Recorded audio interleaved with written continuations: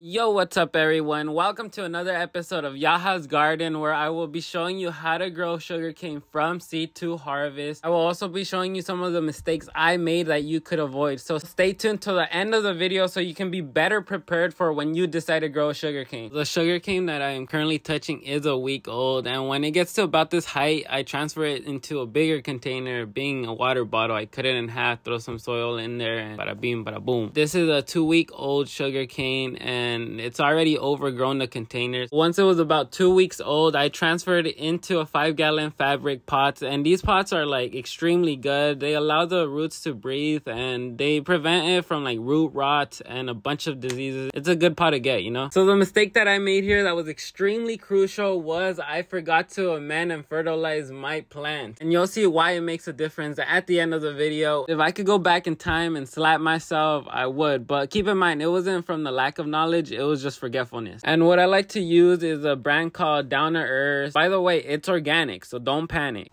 I use 444 all-purpose. It's basically a combination of everything a plant needs: nitrogen, phosphorus, and potassium. I usually just follow the directions: 1 to 2 tablespoons per gallon of soil. I also like to use dolomite for adding magnesium and calcium into my plants and soil. I'm gonna have the dates and the weeks just so you guys can see how fast it grows in a short amount of time. I measured it with a tape ruler. It was about 2 feet tall if you want to count the leafy part, and if it's just a stick, it's probably like 1 foot tall. Keep in mind this was my first time growing sugarcane, and it was more of an experiment because I tried looking up a bunch of YouTube videos on how to grow sugarcane, when to harvest, and maybe I just wasn't looking right, but I couldn't find anything out there on YouTube, on Google. It was kind of like I didn't know when to harvest. So that's why I made this video for people that are like me or were like me and want to grow sugarcane but don't know how. And I don't claim to be no expert. I'm just sharing what I've learned throughout my growing experience to hopefully help some of you out. I also noticed that from the 2 that I grew from seed, one of them popped up a little baby sugarcane, and I've been letting it grow and do its thing because, like, why not? It's been like a month, maybe about 5 weeks, and this is honestly the fastest growing plant I've ever had. It grows literally like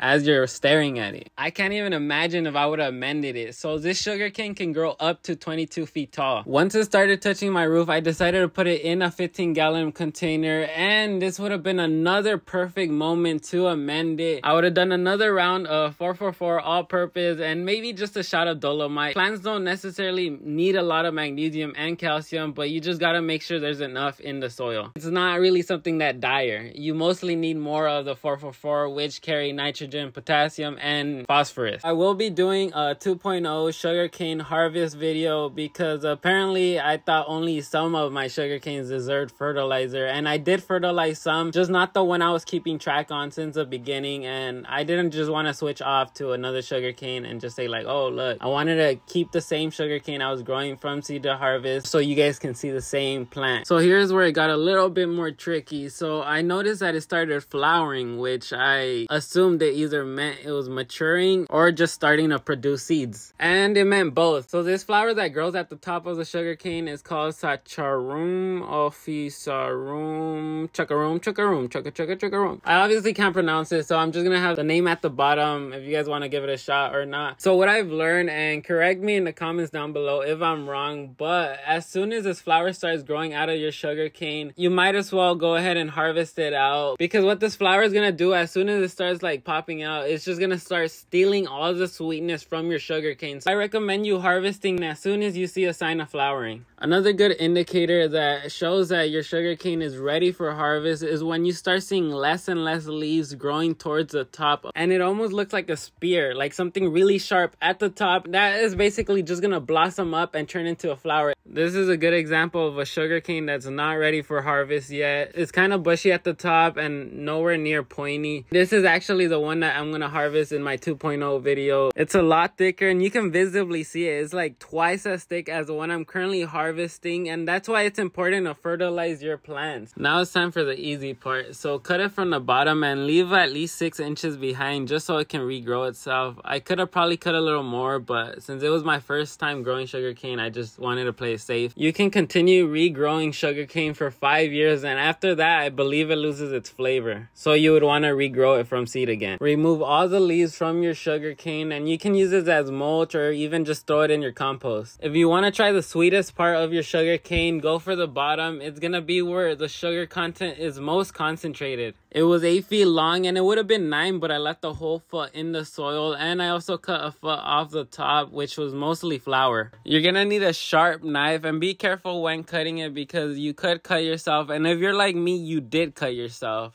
Look at me, I'm bleeding, I'm a bloody person.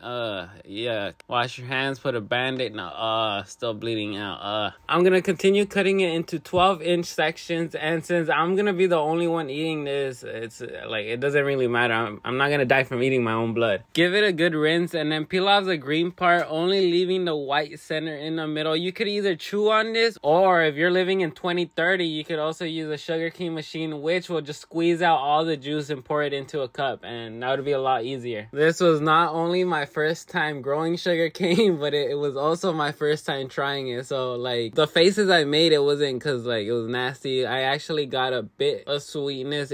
I felt like it wasn't thick enough for me to get a burst of juice, but it was sweet in the center. I started tasting it more once I started nibbling and getting a few more bites on it. You're not supposed to eat the whole thing. You're just supposed to bite on it and squeeze out all the juice. Although you could, it's probably not gonna have any harmful effects towards you. It's just not gonna taste as appealing as the sugar. Alright everyone, so this is gonna be the end of this video. If you enjoyed it, please like and subscribe because there will be more videos coming soon. And as always, remember, be good people.